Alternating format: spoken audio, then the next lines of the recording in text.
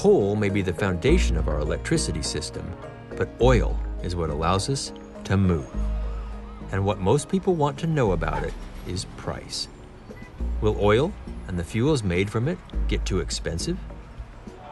So I went to the New York Mercantile Exchange, where every day these traders are locked in the high-stakes poker of setting the price of oil.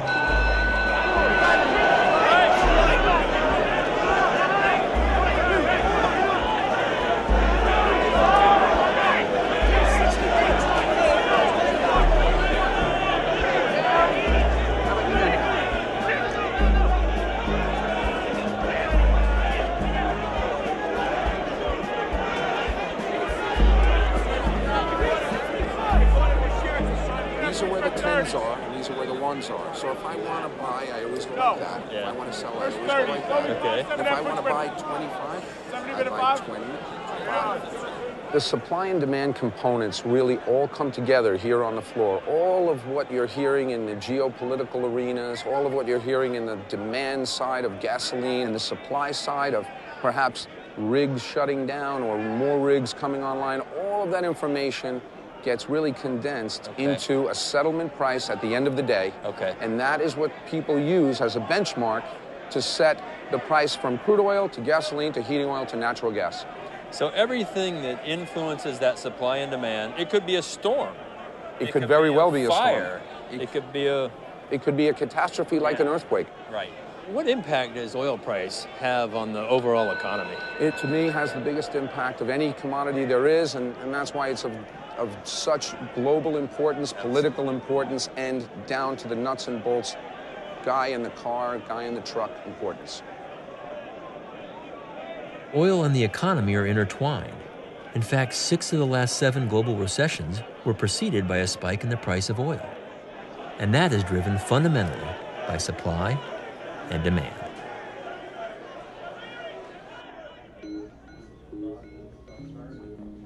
So where will future oil supply come from? Offshore is the fastest growing production area, so I decided to go see Perdido, the deepest water platform in the world. Starting one.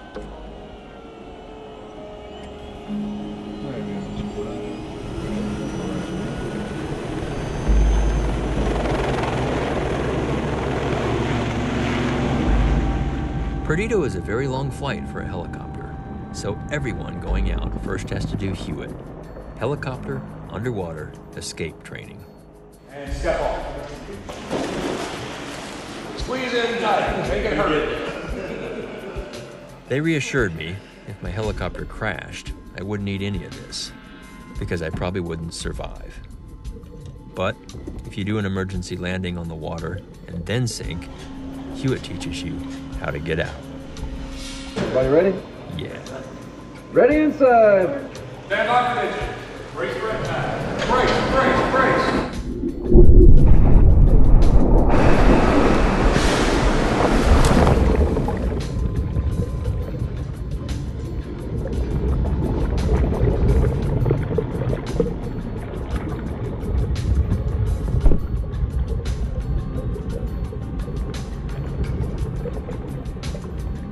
Hewitt was a reminder we're headed into a remote and dangerous environment. The Perdido platform is more than 2 hours from shore by helicopter and could power 1.7 million people per year.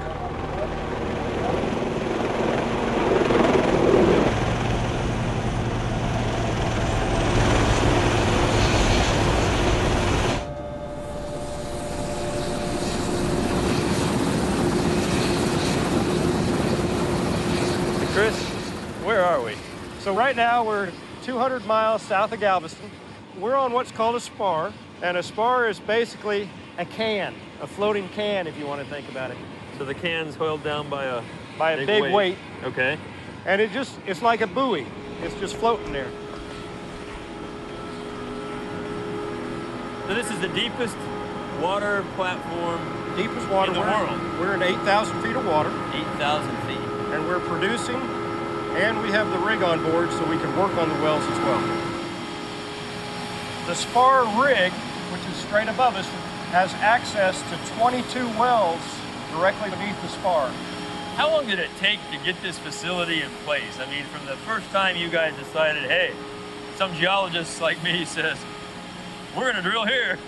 First of all, we have to decide you're right.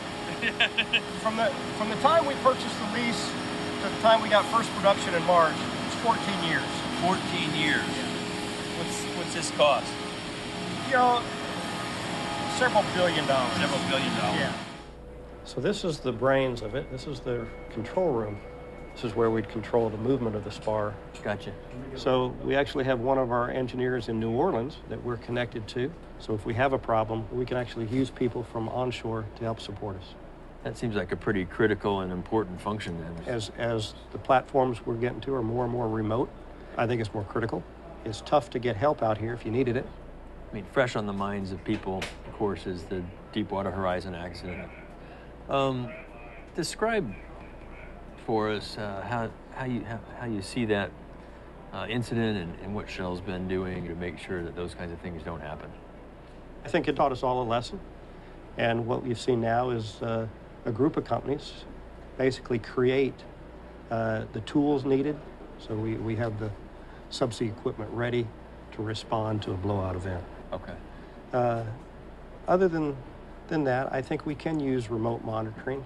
If we identify issues or problems, you know, we can help respond to those quickly. Right. Shell has never had an incident in any of their deep water fields. Yeah. Knock on wood, but yeah, but not just knock on wood. Right. We take a lot of steps to do that. You know, a very good Yeah. safety record, but it only takes one. You know, the human element's still there. We've got lots of really good equipment that protects us. But if things line up just right, you know, terrible things can happen. So you do your best to make sure that those things don't happen. It's true that in 60 years of offshore drilling, accidents like Horizon have been extremely rare. But as we push into more challenging environments, here and around the world, the risk will increase. Future oil supply will be hard.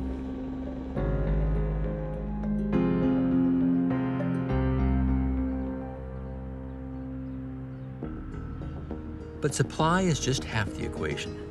What about demand? I went to see the Richmond Refinery, which powers 3 million people per year.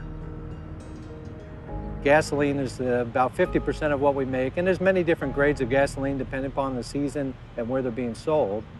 Jet fuel is the second largest product we have. It's about 20% of our product slate, and then diesel fuel. So mostly fuels and certain kinds of lubricants and things like that? Yep. We ship product over to a marketing terminal, and the trucks that will deliver right to gas stations will pick up from the marketing terminal. We'll also ship product by pipeline. It goes to the airports around here locally, or it goes throughout the state by pipeline. Richmond makes 25% of the gasoline and nearly 70% of the jet fuel for the Bay Area. It's something like a power plant for transportation, taking the energy and oil and distributing it through gasoline. It's not often recognized, the incredible energy that you can put into a volume with gasoline. It has 4 times the energy density of liquid hydrogen. The stuff that we put into rockets, this fuel has such enormous technical advantages that displacing it, we've seen, is not easy. It's a miracle. Yeah. Think about it. You can go 350 miles on a tank of gasoline. 350 miles, a whole family in a 2-ton automobile based on a tank that's just this big. Right. And then there's not even any residue. Yeah. There's no ash. It's all gone, and you fill it up again. You can fill it up in 3 or 4 minutes. It's truly a miracle. It's very hard to replace.